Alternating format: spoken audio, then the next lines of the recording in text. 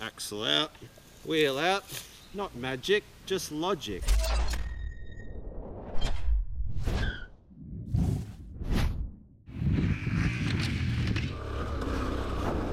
Welcome back, everyone. It's good to be home on the farm in Australia on a T7. Should I send it? Yeah, awesome. It's good to be home after 4 months in Europe, and cool that Yamaha Australia hooked us up with this T7. Better not send this one too hard.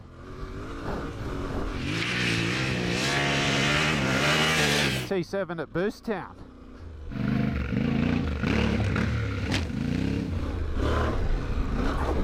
Not today. Not on standard suspension anyway. Yeah, so the first feature I want to do for you guys is show you how to fix your own flat tyre by yourself in the bush. And I'm actually legit trying to pop it. I probably shouldn't, but I am.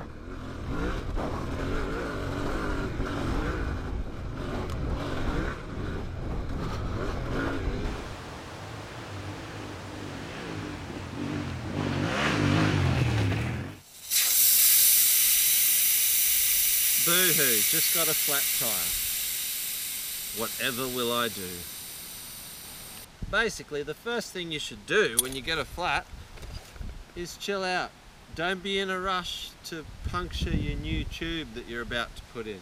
Right, while the bike is upright and you're not juggling a elevated wheel, hook in and loosen all of the bolts that you need to undo to get the wheel out.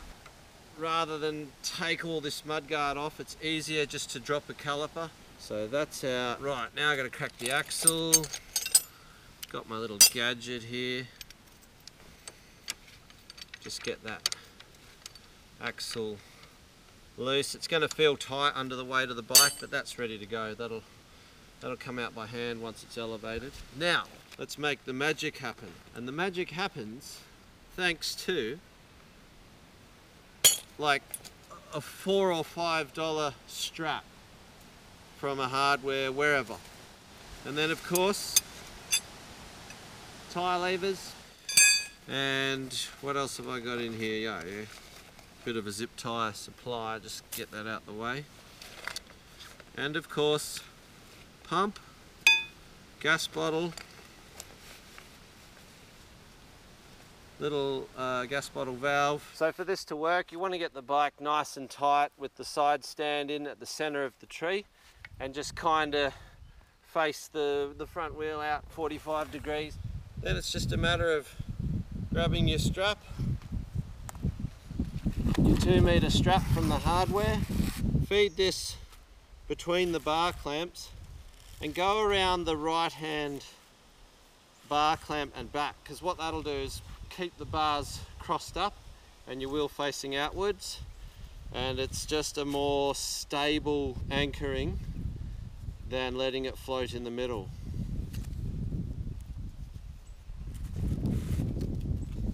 Right, it can take up a bit of tension, but pretty much ready.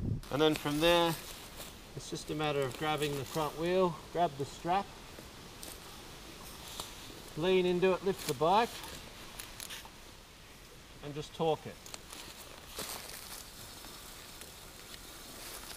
And you now have your ready-made bush workshop. And nowhere is this bike touching the tree. It's just poised. The T7's got a pretty substantial side stand, so she's just going to sit pretty while you get the job done. Axle out, wheel out. There we go. Not magic, just logic. A freestanding motorcycle, front wheel out on the side stand. All you need is a tree or a fence post. One thing that's good is just to put a little cloth down just to keep the shit out of the bearings and the spacers. It's good to do it in the dirt, that just pushes in, it doesn't bend anything, you know, soil gives. Right, best advice I ever got, start at the valve, finish at the valve. So make sure the bead's popped both sides. If the back side isn't broken, flip it over and push that off the bead too. See that? See that just release? Right, you're just going to make it easier on yourself if both sides of the bead are off, because then when you get your knees in there like that, you want to push that bead right into the valley this side, and it just makes it 100 times easier to get the lever in. And you use these little, these are the best because you use these little lips there, and you just hook them in. Don't get too greedy, just about that wide's good. 1, 2, and just wriggle that out. Take another bite.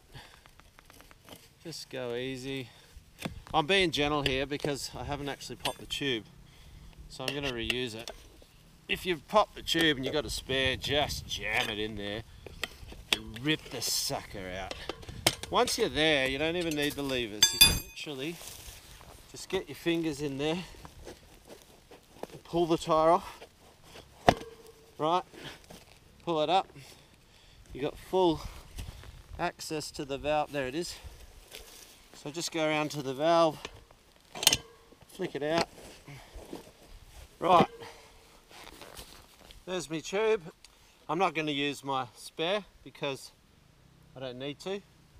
And then, easiest way I'll show you, just poke the valve in there, get the rest of the tube in.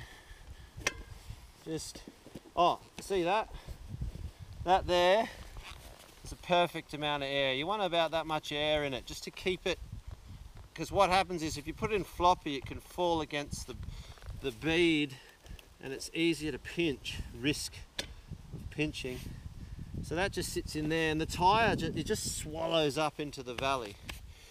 Right, now get your valve stem and hole, and try and show you this here. Like, there's your valve hole. My valve's in there. Literally just get your fingers up on the inside, and then this side, right, you can lift that up. You see that little valve in there? It's right, it's a piece of cake. Just poke it up, get your fingers in there. You can get rid of that now. Pull the tyre away, poke it through. See that? Put your valve cap on like that, and that just stops it pulling through. Now again, same thing in reverse. You want to finish at the valve. Put the valve away from you like that, the same distance you started with. Just pick that up. You can see that it's clear of the tube. So put that in, get your knee into there, take one out, go equal distance away, and we're on here. Boom, boom. Now get your both knees in and push that right into the valley. Now just work with one lever. Just take your time, start working towards the valve.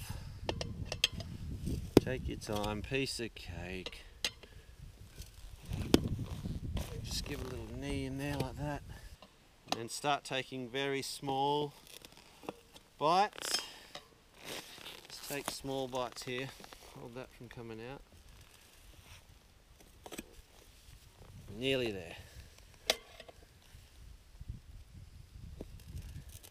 You can flip it over and there's less chance of pinching anything. And don't even go all the way. If you go, you don't have to go all the way down, because then you risk pinching the tube. Just hit the thing on. Done. Right. So, pump, little valve tool, gas cylinder. I've had this forever. It's time to go. Is it going to be a dud, or is it going to work? So tap is closed. Everything's tight. Well, I reckon we've pierced it. Okay, we ready to open the tap? Wow, that had some pressure, more than I was expecting. Lucky I pushed it back on. You know what? If I hadn't let that blow off, that would have been good to go, but as it is, we've got at least 18 pound in there, I reckon. I mean, I could ride away on that. The bead is out on that side. Just a little bit here. All right, let's see if I can crank it out with the hand pump. Work out, I tell you.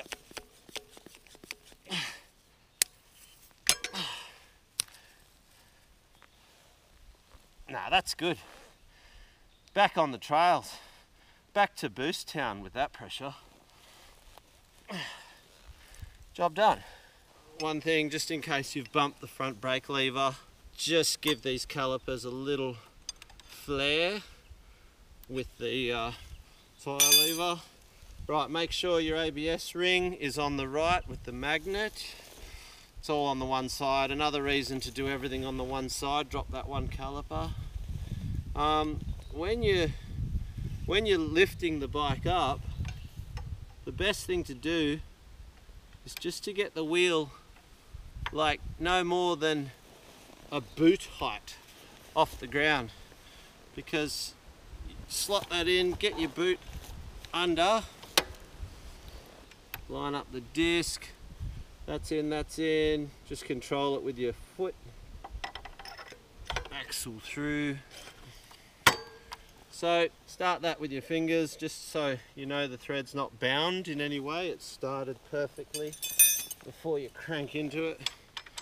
This is the most important part of getting your front wheel in, is remembering to do your axle up all the way home, to lock all spaces against the bearing and pull the whole thing home. I mean, people are going to start talking torque wrenches and all that shit, but if you're a dirt bike racer, especially enduro, the amount of wheels you've done up in race conditions and different bikes and brands, and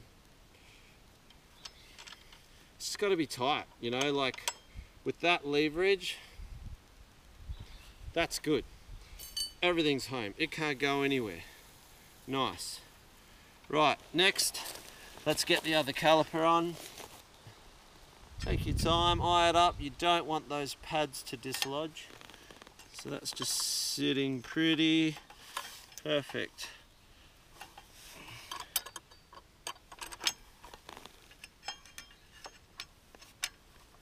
Okay, one. All right, again, it's up to the rider. Don't take my word for it. If you feel comfortable getting a torque wrench, do it. I like that. And I like that. Right, calipers are done, axle's tight. Last thing are the pinch bolts on this side, but you leave that to the very end. Right, when you drop it back, it pays just to come around this side. Don't do it from that side, in case when you release it, it falls off the stand and comes away from you. You got better control here. And then just crack the tie down. Done. Whoops, pump the brake. Don't forget to pump the brake. Right. I always like to give the fork a good crank. Down. And then don't forget to nip up these pinch bolts. Seated nicely, I just like to get those even. Again, get a torque wrench if you're not confident, but yeah. Job done. Awesome, I hope you enjoyed that, guys. Really looking forward to putting in some big Ks on this Tenere 700. I do like these things. They really are a good starting point for anyone that has an off-road background and wants to get into the, you know, the real adventure game. This is a great platform to start with. Sure, the suspension can be a lot better for the rides that I do and the way I like to ride, but that's all projects to come. In the meantime, what I'm going to do next in complete standard trim is set the bike up for a epic adventure, you know, like multi-day camping. And I want to give you guys a bit of an insight into how to pack lighter the majority of the people around the world on adventure bikes are just on overloaded death traps, and it does my head in as to what it is they've even got in there. So that's coming up next, so check out this video right here, and yeah, plenty more to come. And don't forget to subscribe and all that stuff, hit the notification bell, and yeah, thanks.